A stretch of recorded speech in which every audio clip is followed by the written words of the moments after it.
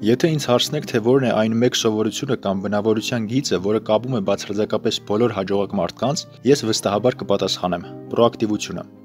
Այս տեսանյութում ես քեզ կպատմեմ, թե ինչ է պրոակտիվությունը, ինչու է դա կարևոր եւ ինչպես լինել պրոակտիվ։ Վիկիպեդիայում պրոակտիվությունը բացատրվում է որպես ունակություն ինքնուրույն ընտրել, թե ինչպես արձագանքել արտաքին ազդակներին։ Այսինքն այդ սահմանմամբ դա կամքի ուժի եւ ինքնուրույնության խառնուրդն է, սակայն իրականում ամեն ինչ ավելի խորն է։ Պրոակտիվությունը սեփական համոզմունքներին համապատասխան կյանք վարելու եւ սեփական կյանքդ քո ձեռքը վերցնելու արվեստն է։ Ներկայում համատարած տիրում է ոչ պրոակտիվությունը։ Մարդիկ դեմոտիվացված են, գցում են պատասխանատվությունը ուրիշների վրա, բողոքում են, մեղադրում են իրավիճակին այն բանի համար, որ իրենք ձախողվել են, չեն համարձակվում ապրել այնպես, ինչպես ճիշտ են համարում, շատ բաներ թաքցնում են, անտեսում, խուսափում եւ արդյունքում դառնում արտաքին միջավայրի ստրուկը։ Մյուս կողմում պրոակտիվ մարդիկ ունեն մի հստակ կանոն. ես այն չեմ, ինչ ինձ հետ տեղի է ունեցել։ Ես այն եմ, ինչ ես որոշել եմ դառնալ։ Սա նշանակում է, որ ինչ էլ չպատահի մարդու կյանքում, նա կարող է գոնե փորձել իրականացնել ինքնուրույն ճիշտ որոշումներ, եւ եթե լինի բավականաչափ համար, միգուցե կկարողանա դուրս գալ ցանկացած իրավիճակից։ Մենք մեզ լավ ենք զգում այնքան, ինչքան կառավարում ենք մեր սեփական կյանքը։ Մարդու հաջողության պոտենցիալը ուղիղ համեմատական կապի մեջ է նրա անորոշությունը որոշություն դարձնելու ունակության հետ, ինչը նշանակում է, որ նա կարող է աշխարհում տիրող քաոսը դարձնել ինչ-որ չափով ավելի կանոնակարգված։ Իսկ աշխարհը կանոնակարգելու համար պետք է ինքդ էլ կանոնակարգված լինես։ Պրոակտիվ լինելու խորհուրդ՝ սկսիր ինքդ քեզնից։ Նախ հասկացիր, թե ով ես դու, ինչով ես առանձնանում մյուսներից, որոնք են քո առավելություններն ու թերությունները, ուժեղ եւ թույլ կողմերը, ինչն ես համարում ճիշտ, ինչն ես համարում սխալ, ինչ սկզբունքներ, նպատակներ, աշխարհայացք եւ առաջնահերթություններ ունես։ Պրոակտիվ մարդիկ ավելի լավ են ճանաչում սեփական եսը եւ գիտակցում են, որ կարող են դա կառավարել։ Հաջորդ խորհուրդը՝ օգտագործիր։ Հարցը նրանում չէ, թե ինչ մենք ունենք, հարցը նրանում է, թե ինչպես ենք մենք դա օգտագործում։ Անգամ ամենաուժեղ զենքը անիմաստ կլինի մի մարդու ձեռքում, ով դա չի օգտագործում կամ վատ է օգտագործում։ Գոյություն ունեն բաներ, որոնց վրա մենք չենք կարող ազդել, եւ գոյություն ունեն բաներ, որոնք գտնվում են մեր ազդեցության տակ։ Օրինակ, մենք չենք կարող ազդել մյուսների կարծիքի, քաղաքականության, եղանակի, ուրիշների նպատակների եւ այլ բաների վրա։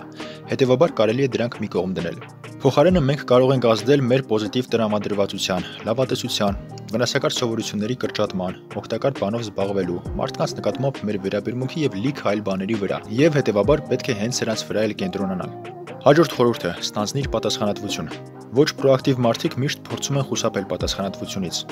Օրինակ, դասարանում ավագի ընտրության ժամանակ այդպիսի մարդիկ թաքնվում են եւ խուսափում դրանից։ Նրանք փորձում են լինել աննկատ, գործել շատ զգույշ, այնպես որ հանկարծ ոչ ոք իրենց վրա չջղայնանա։ Մյուս կողմից, պրոակտիվ մարդիկ շատ հաճախ եւ մեծ հաճույքով յուրաքանչյուր հնարավորության դեպքում ստանձնում են պատասխանատվություն եւ ցուցաբերում իրենց ուժեղ կողմերը, կատարում են աշխատանք, ձեռք են բերում փորձ։ Ոչ պրոակտիվ մարդիկ միշտ սպասում են հրամանների, իսկ պրոակտիվ մարդիկ վերցնում են իրադրությունը իրենց ձեռքը եւ փորձում են առկա խնդիրներին լուծումներ տալ։ Օրինակ, եթե խանութում ինչ-որ մի հաճախորդ մոտենա աշխատակցին եւ ասի, որ ապրանքը իր դուրը չի եկել, ոչ պրոակտիվ աշխատակիցը կմտածի, որ դա իր խնդիրը չի եւ կփորձի ինչքան հնարավոր է շուտ ազատվել ավելորդ հաճախորդից։ Իսկ պրոակտիվ աշխատակիցը կհետաքրքրվի, թե ինչն էր պատճառը եւ կառաջարկի խնդրի ճիշտ լուծում, որպեսզի կազմակերպությունը չկորցնի հաճախորդ։ Հաջորդ խորհուրդը՝ պրոակտիվ մարդիկ պատրաստ են փոխվել։ Պրոակտիվ մարդիկ գիտեն, որ հաջողության հասնելու համար անհրաժեշտ է մշտապես բարելավել, իսկ զարգացումն անհնար է առանց փոփոխության, եւ այդ պատճառով նրանք պատրաստ են փոխել իրենց կյանքը եւ վարքը։ Ոչ պրոակտիվ մարդիկ չեն սիրում շարժը,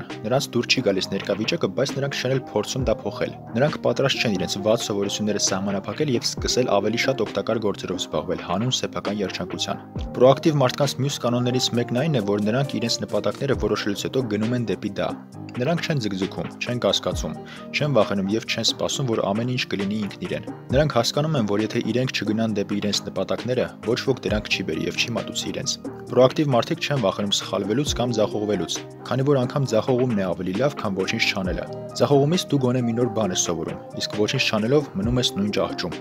Դու պետք է բաց լինես քեզ շրջապատող հնարավորությունների նկատմամբ, եթե ուզում ես ինչ-որ բանի հասնել։ Եթե տեսնում ես հնարավորություն, բաց մի թող դա։ Այսօր կորցրած յուրաքանչյուր հնարավորություն հետագայում լինելու է ավելի ցավոտ, քան այսօր իրականացրած յուրաքանչյուր սխալ։ Եվ օրվա վերջի խորհուրդը՝ պրոակտիվ մարդիկ հնարավորինս անկախ են։ Նրանք ձգտում են զերծ մնալ մյուսներից կախվածությունից։ Դա ներառում է նաև մյուսների կարծիքները, մյուսների հայացքները, ինչպես նաև ցանկացած այլ տեսակի կախվածություն, լինի դա ֆիզիկական թե հոգեբանական։ Պրոակտիվ մարդիկ ինքնաբավ են եւ անտարբեր են արտաքին ազդակների նկատմամբ։ Նրանց համար կարևոր է միայն ներքին բավարարվածությունը, եւ նրանք անգամ ձախողման դեպքում կլինեն բավարարված, եթե իմանան, որ գործել են այնպես, ինչպես պետք էր։ Սա էր հաջողակ մարդկանց համար մեկ սովորությունը՝ պրոակտիվությունը։